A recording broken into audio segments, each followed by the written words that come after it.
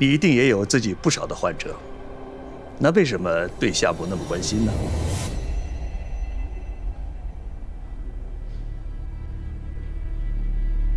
我和他，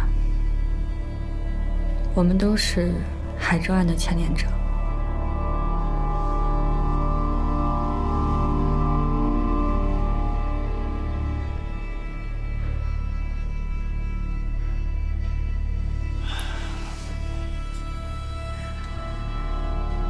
你是真的以为夏木的病仅仅是因为童年的创伤？难道不是吗？夏木的童年创伤啊，已经被治愈了。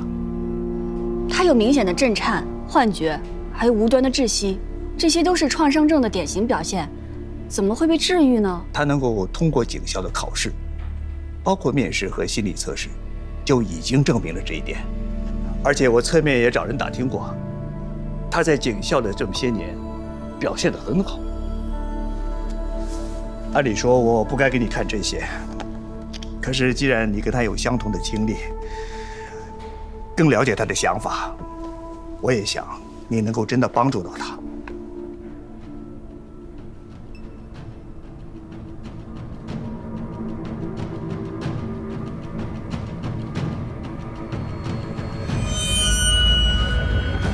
有人在前面逼着李佳，他在跑，好像是在追一只兔子。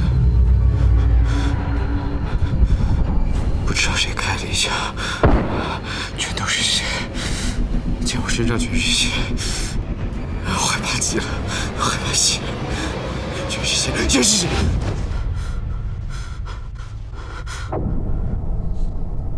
所以，我的判断是，他一定是有了新的刺激源，诱发了他童年的创伤。哎呀，可惜我死虎缠身，没有时间去调查清楚啊。那您知道夏木来海州之前都去哪儿生活过吗？啊，湿地保护站，和他的姥爷一起生活。